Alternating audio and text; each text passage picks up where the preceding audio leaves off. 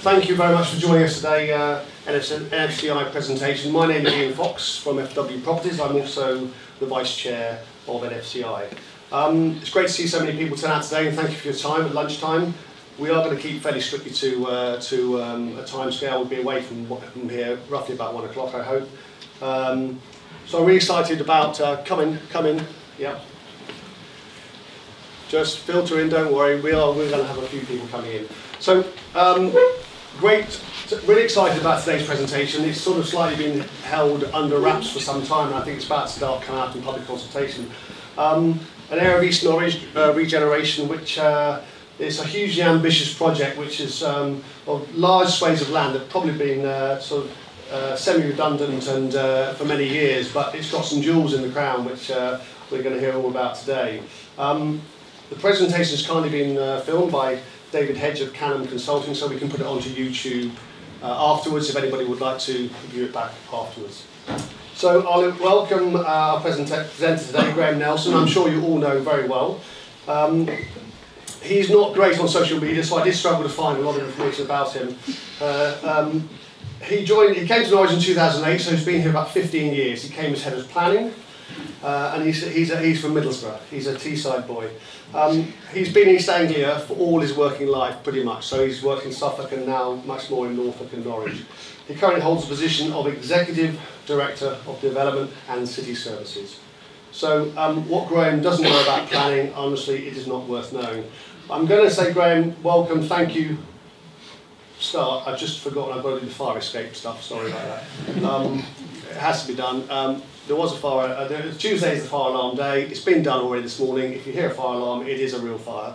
Please exit out of these doors, up the stairs, into the forum and out onto St Peter Mancroft Square. I think that's pretty much it. Anybody got any problems, need help, then just shout and we'll get you around. All right, without further ado, Graham. I'll give two apologies by way of starting. Firstly, is I haven't timed the presentation, so I have no idea how long this is going to take. I've heard Ian say he wants everybody out by 1 o'clock, so I'll be cognizant of that. And the second one, I'll start with a bit of an apology, is around when we agreed to do this, there are certain aspects that I thought I'd be able to be a bit more forthcoming about information when we spoke, as is not uncommon with some of the challenges you deal with when promoting strategic development like this. It's not all quite smoothly has gone to plan in quite the way I had hoped.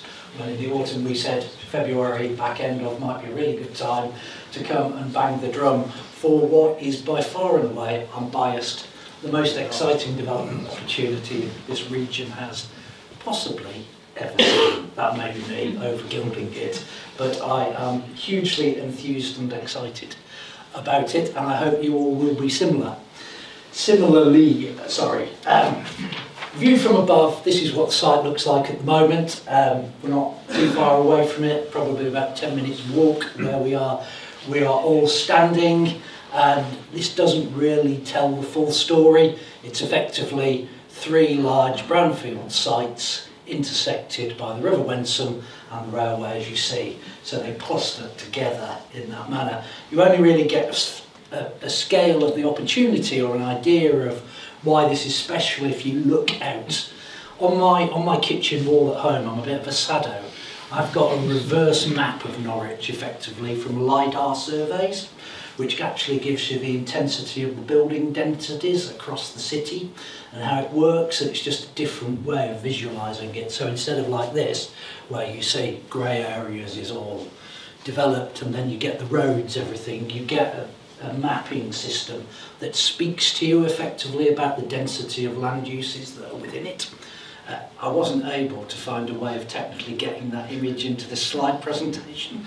So we've established 2 things about me. Not only am I not on social media, I'm also technologically not very literate about it, or else I would have managed it. But had you seen it, you would have seen that city centre marked in red there stands out on that, because clearly you're talking about a level of building density that is really quite considerable, and as you strip out into the suburbs you get very densely packed Victorian terraces, etc.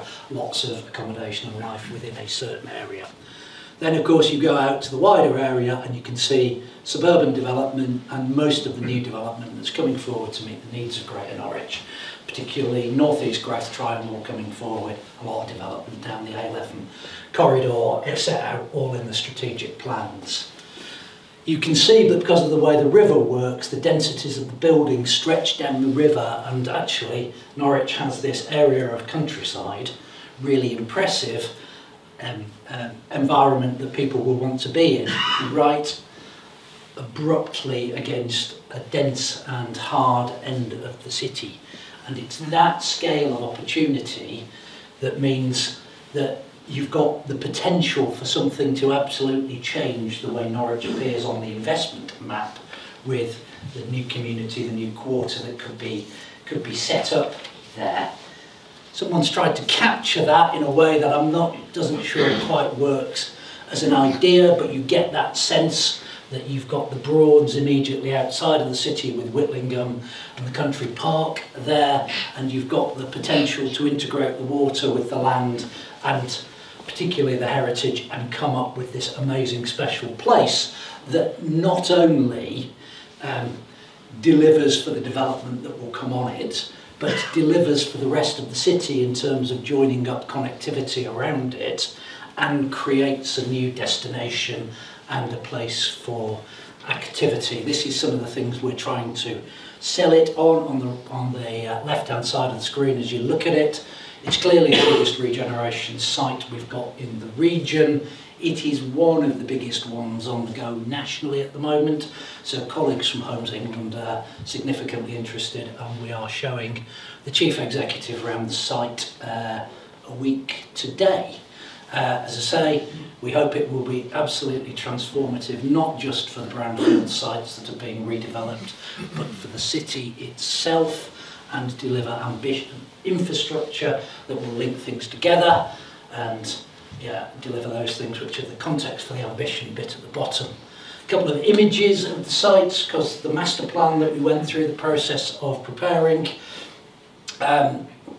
identified effectively 3 key themes and then a number of objectives. I'll run you through it quite quickly, but celebrating the waterfront, the amount of development land that presents to the river, giving you that opportunity for placemaking, is quite remarkable. It's quite quiet. I don't know if one of the things I do occasionally do is go out on canoes. It is a fascinating part of the city to go around on your canoe. That's the view further out towards the Broads. You can see the deal ground on your right hand side, utility site on the left. Through the master plan proposals, the intention is to put certainly cycling and walking connectivity across the site, so it doesn't just unlock the area for development, but it connects beyond it, creating, easy, sustainable links through the site right into the Broads effectively. Because one of the problems that we've got as a city, we're not quite unique, because since they made the South Downs a national park, Hampshire, which is Winchester, falls into the same category, but for decades we were the only city that had a national park run right into its heart of it, but you wouldn't know that if you were here, and actually the amount of boat traffic we get up the river is pitifully small, and we really do think we could get a much, much more active relationship with the Broads, something around what used to be in the past, and that's the other main theme we've identified through the master plan process, about recognising the heritage value. It's quite interesting slide here with the former power station and a load of heritage that's been swept away, when actually the point it's making is there's a massive amount of standing heritage across the site that we want to preserve and give a new lease of life to. But that does give you an impression of, certainly back to the utility site, what the scale of the buildings that were accommodated on that site back in the day were, now long since cleared. That's an extract from the master plan, just dealing with those 3 primary opportunities in the way that architects, and I won't malign them, are very prone to do in terms of pretty pictures, because I know we've got a few in the audience, so your valued colleagues and always have this fetish of lovely people always walking over with dogs and stuff like that. The master plan drills down into a subset of effectively wider objectives. Because we're pushed for time, I suspect I won't read through them. They almost write themselves when you're familiar with the site effectively, but clearly there are issues around the quality of nature conservation on the site, especially in relation to the Deal ground where there's an extensive county wildlife site, flood marshes, and clearly part of the idea and very precedent with everything going on about climate change and the propensity for more flood events coming on is how you manage and live with that flood risk in relation to major development. It's all set out within the detailed stuff behind the master plan, but it's eminently manageable.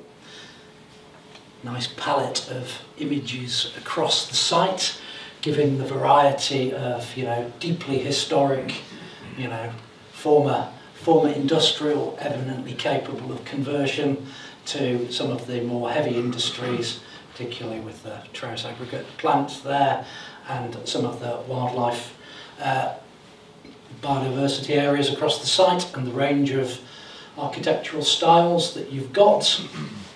This is what the master plan tells us about sort of the capacity of the site, about what the theoretical capacity may be with 50 hectares of land split across essentially not that many owners. So in the great scheme of brownfield lands, the complexity of patterns of ownership isn't that great, and we've worked to develop a relationship with each of the owners of the site, and indeed over the past couple of years, because of funding that we got through the Towns deal, we were able to become one of those landowners ourselves, because we've purchased Carrow House and have recently taken back receipt of the building following the works being done to stabilise Jeremiah Coleman's old house. So a fantastic orangery on the side of it has recently been stabilised, so we're now proud owners of that site. If anybody's interested in letting it from us, have a conversation after. This is the master plan, and this doesn't normally come over, but this has got by far and away the best graphics facility of anywhere I know. So actually you're probably at a scale where you can make out that. Again, we probably don't have the capacity the time to go through this, but just things to highlight in terms of the master plan. Critical east-west corridor there, and across there you see a bridge. You'll also see a road and pedestrian bridge across there needed to unlock the utilities site. There's certainly a route for a bridge across to Geoffrey Watling Way from the Carrow Works, and to unlock it there you see a fourth bridge across connecting the May Gurney through to the Deal ground site. Clearly we then have an issue with marina and creating a waterfront area at the heart of the utilities site as well. But across the site, for it to work, the master plan identifies quite a lot of other opportunities for principally housing-led development, but with a significant amount of commercial activity, preservation of the heritage, etc. One of the things about the site is that, which is highlighted in the master plan effectively, is that because of the nature of it, it lends itself not to a homogeneity. It's a difficult word to bust out in a presentation like this, but you don't want a homogeneous form of development across the site. And that gives us a real opportunity and a real advantage in making all this happen.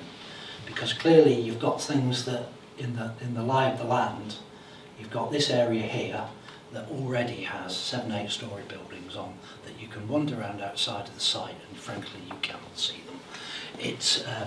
There's other development on the other side of the river that easily accommodates that sort of scale of activity, and it has a real dense and quite vibrant urban feel to it, even though there is nobody around.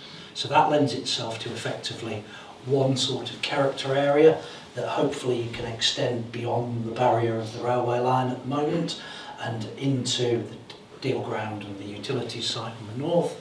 But then you have an area of we probably don't have some of the photos to quite illustrate that, but the heritage value in that area around there, with the Carrow Abbey, Carrow House, multiple other listed buildings and structures, is just the most remarkable place to wander around. and will create an absolutely amazing living environment for anybody who values their environment to live in. The fact that you wander around and see the pet cemetery from the Coleman's family, so you can track their dogs' names from the 1850s to the 1930s. The fact that you will see the war memorials for the staff who fell in the Great War, particularly the fact that you can come in there and see a U-shaped air raid shelter that the Colemans built for their staff. Someone, last person we showed in there, did ask the question of, well, when was this built then? We said, rough guess, somewhere between 1939 and 1945. I'm no architectural historian, but it's fascinating when you go in there because it's been shut since 1945. So you walk in this air raid shelter that has been closed for that time, and you see the stalls for the old hospital wing of what used to be. You will see stretchers that haven't been touched for the past 70 years and are frozen in times, and you will see the toilet cubicles were never plumbed in, but clearly, well, let's not go into details, it is lunchtime after all, but you know, gents, ladies, lavatories, sign, all of the rest of that, for that subterranean environment for people to exist during the bombing raids. Fascinating bit of history dating, so you've got medieval right up to certainly post-war heritage of national importance, all telling a vital story, part of Norwich's existence. You cannot fail to get passionate about it when you see round there. And then I need to move on. Moving on, you clearly have large development areas in relation to the deal ground. It's effectively, as the Akis here from Sirius. It's cleared. It's a classic brownfield site, no development on it. One bottle kiln, I shouldn't be dismissive of it, but when you look at the heritage value over the rest of the site, that one bottle kiln isn't the most important asset, effectively. But clearly, you've got the wildlife site, effectively the county wildlife site, the water meadow that exists there, and getting that restored and getting that sense of the countryside bleeding into the city gives you a real opportunity for a very different style of development in that area particularly. And then you come up to what they're describing Waterside North, the far side of the utilities site, which is a heavily constrained site and will probably be the last part of the site to be developed because of the heavy infrastructure costs of accessing it via that road and those two bridges. But that, again, with its very lengthy waterfront, has a real potential to create a new, different and very special place for people to live. I wouldn't be doing my job if I didn't say there are some challenges too, and that is probably an understatement of the thing. Clearly getting the funding for the infrastructure and finding an equitable way of delivering that, coupled with what you all must be ever so cognizant of about the growing viability challenge for any form of development at the moment. That 150 million, £3 million gap figure came out of the stage 2 of the master plan process, and so was produced effectively last May or June. We haven't had the wherewithal to produce that figure again, and I'm quite grateful of it, but clearly with the intervening build cost inflation we've had, cost of longer term money and risk aversion on behalf of the market, that 153, a gap to deliver the entirety of the scheme as you'd assess it now, may well be something of an underestimate. We've got ongoing issues about the rights of navigation. Clearly the illustration there is of Trowse Rail Bridge. That bridge is the only part of the electrified mainline rail network in the country that actually opens. It does so only very, very sporadically, and that's part of the issues that we've got in terms of boat access to the city. There's a right of navigation. We need to navigate this, if you pardon the pun, in terms of taking it forward. But where the city council particularly is coming from is because of the constraint by that bridge, which effectively has only opened once in the past decade, to let high vessels into the river. The cost of respecting that right of navigation is going to have a massive impact on whether this development that I'm talking about is deliverable anyway. And frankly, I don't think I will stand a cat in hell's chance of getting anybody to fund further opening bridges over that river if I can say the chances are they'll only be used once in a decade to open to let those high vessels in. As this whole development is going to need public subsidy, I couldn't have seen, even in the more generous times, you sort of cat and hell's chance of getting that funding secured. So that's a real challenge for us, one that we're having ongoing conversations, particularly with the Broads Authority about, because perhaps I should have said this is a complex bureaucracy and administrative area.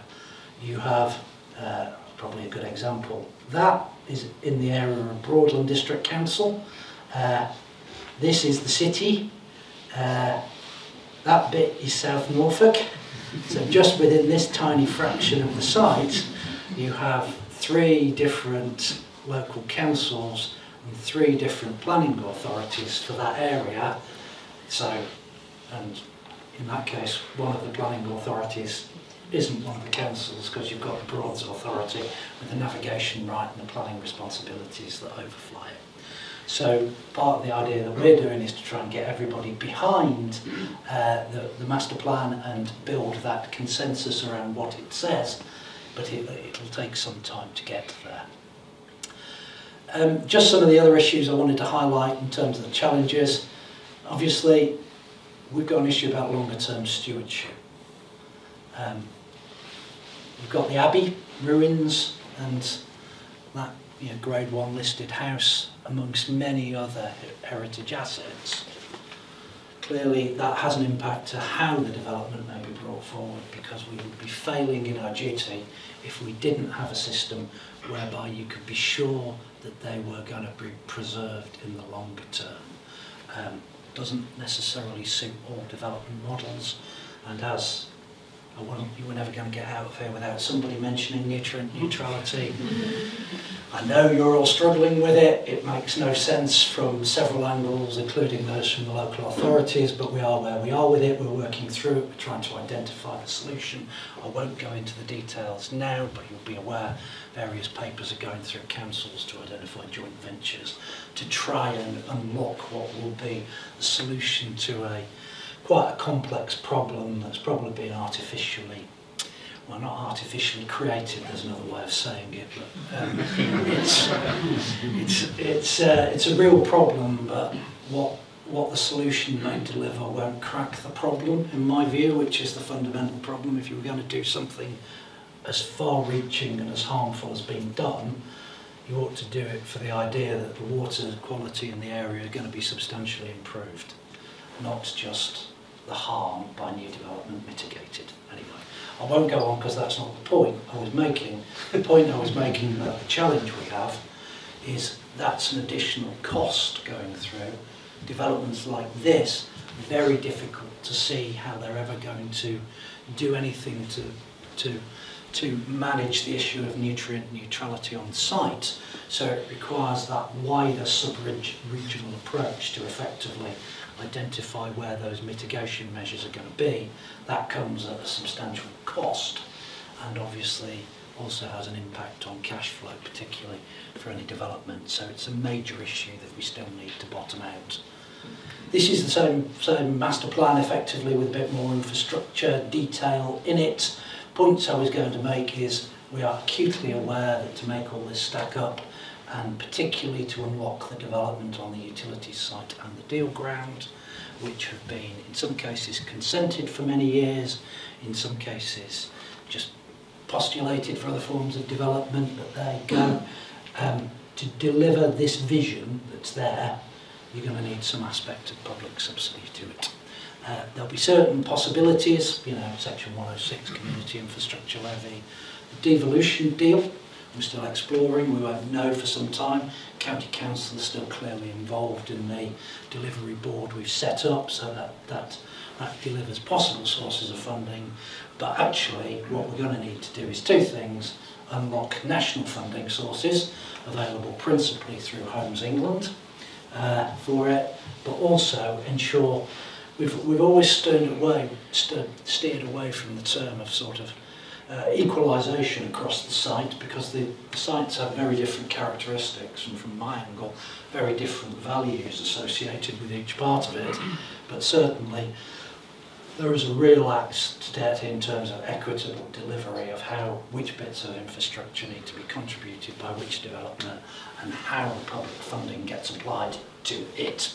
I'll skip over this because I know we are running out of time. I have bored you too long with tales of my childhood, but these are schedules of the level of development that might actually be delivered. The thing you might want to take from that slide is, whilst this is undoubtedly residential led, to really make this work, we're going to need a commercial heart to the development, and finding that and delivering that is going to be one of the key challenges. This is where we are, taken from a drone photo from us when we were trying to pull together the marketing material for Carrow House, which is there. You do get that impression of just how green and verdant the site is, and then how the dense urban area immediately ceases when it comes into contact with the Broads area, and so what that scale of possibility is there. So, last things that formally were in the public domain is June last year, City Council approved the overall master plan. We are tied up in the process around the Greater Norwich local plan, where there's a policy in it. We are going to work through and give that master plan formal status through an SPD as soon as we can. We have a policy for it to supplement. That is going to be early next year. The sessions about the East Norwich session I thought went really well. The examination took place effectively last year, and you will note that whilst, I don't know if you're reading some of the professional planning press, many areas have used the uncertainty created by the revised NPPF, etc., to delay progress on their local plans. Collectively, the Greater Norwich authorities haven't, and are still fighting the good fight to try and get that certainty in place of having an adopted up-to-date local plan. We hopefully will achieve that milestone in early next year, and at that point certainly you would hope that the issue of nutrient neutrality and how we can then move to implementation will be well and truly sorted, albeit that might come at a cost. The other thing, and this is what I referred to at the start, we had hoped to have completed the delivery study that we're doing jointly with Homes England at the moment.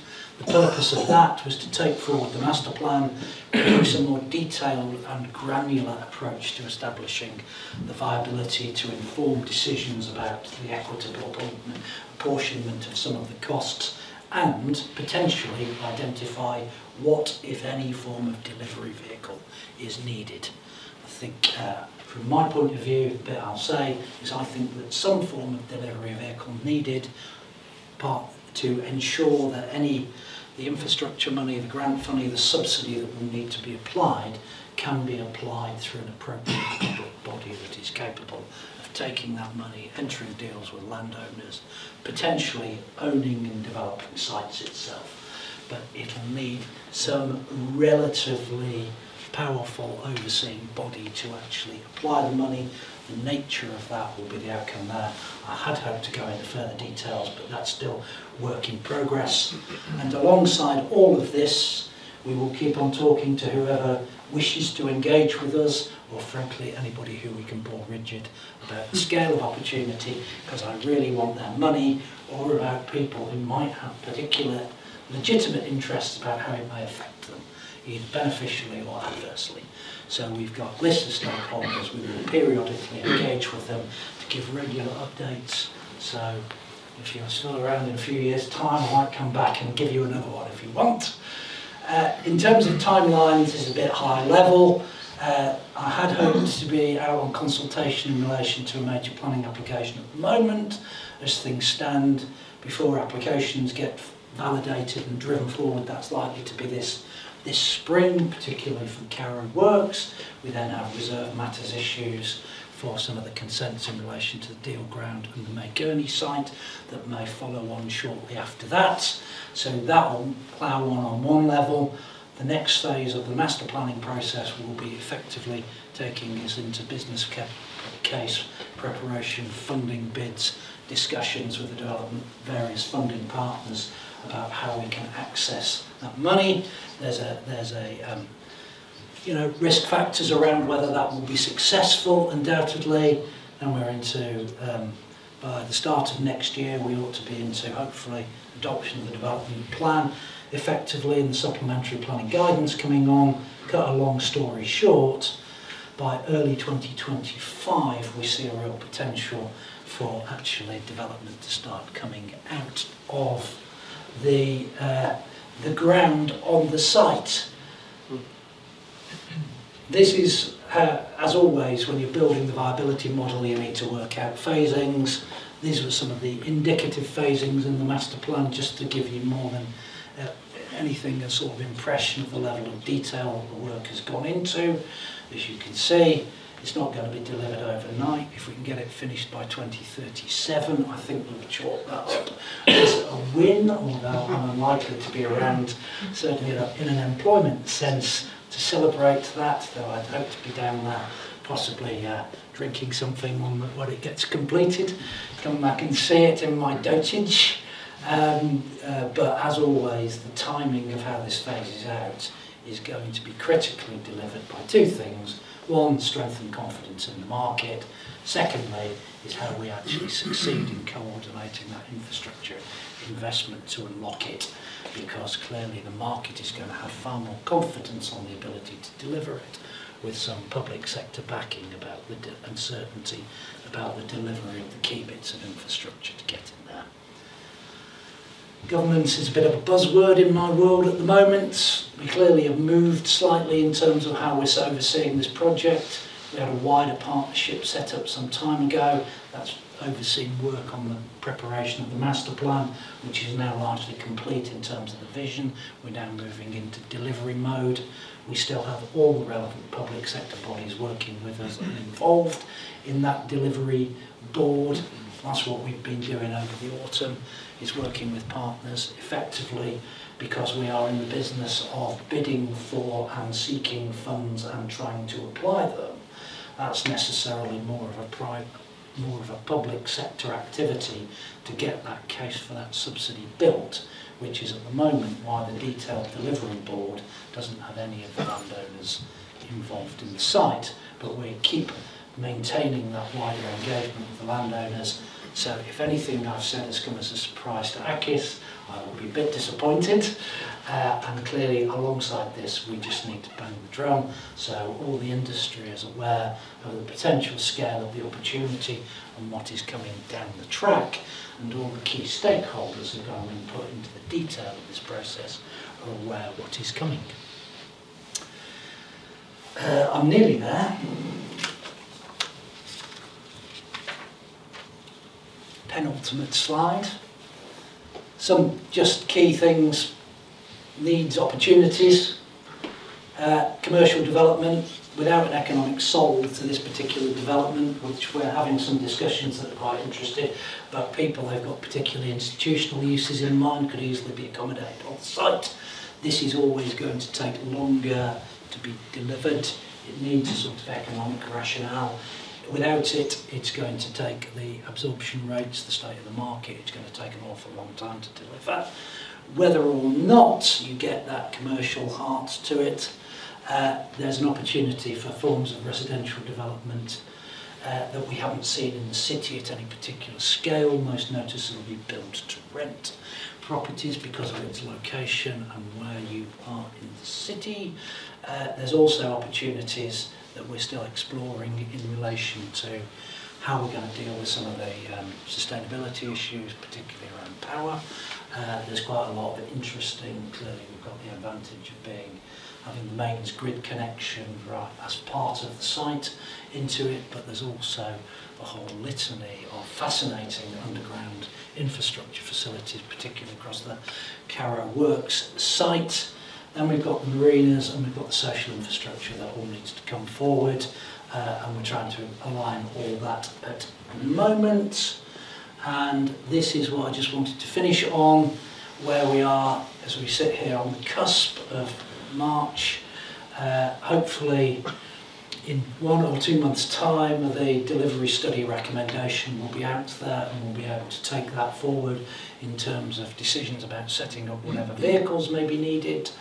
We hope for, in again a couple of months' time, potentially we'll be out on consultation in relation to the application for Carrow Works that is in, and we are working on resolving some of the details about that in terms of supporting documents before it's consulted.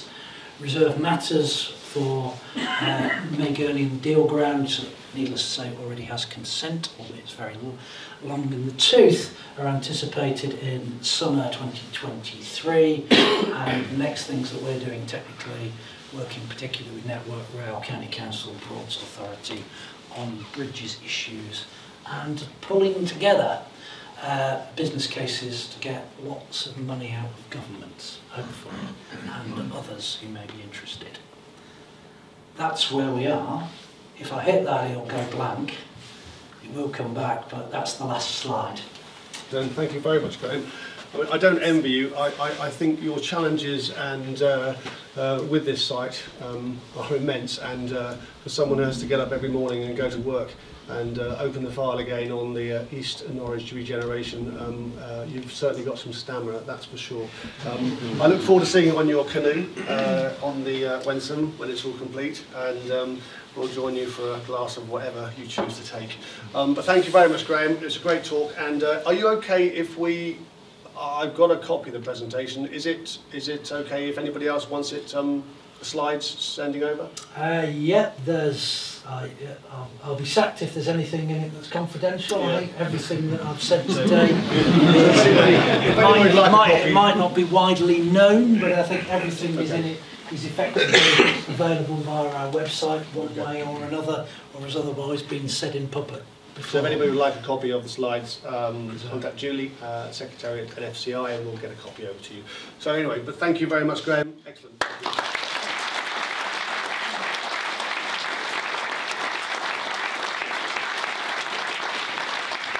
Pretty much done now. Thank you. All I'll say is we look forward to seeing any of you who can make it to the Digitech building on City College on the 22nd of March. Okay? Thank you.